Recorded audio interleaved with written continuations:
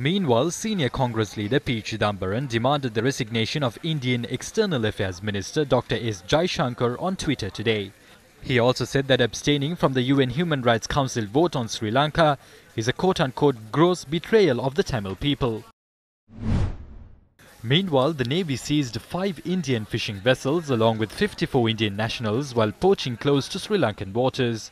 The North Central Naval Command took hold of 2 Indian fishing vessels with 20 personnel for engaging in trawling in Sri Lankan territorial waters, about 7 nautical miles off Pesale, Mena and 5 nautical miles off the Iranthevu Islands. In the same vein, the Eastern Naval Command seized 2 Indian fishing vessels with 20 personnel and their fishing accessories between 7.5 and 8.5 nautical miles of Mullaitivu. Issuing a statement in this regard, the Indian High Commission in Sri Lanka said that issues associated with Indian fishermen will be dealt in a humanitarian manner. The High Commission assured that providing immediate consular access and emergency supplies to apprehended fishermen are of prime importance.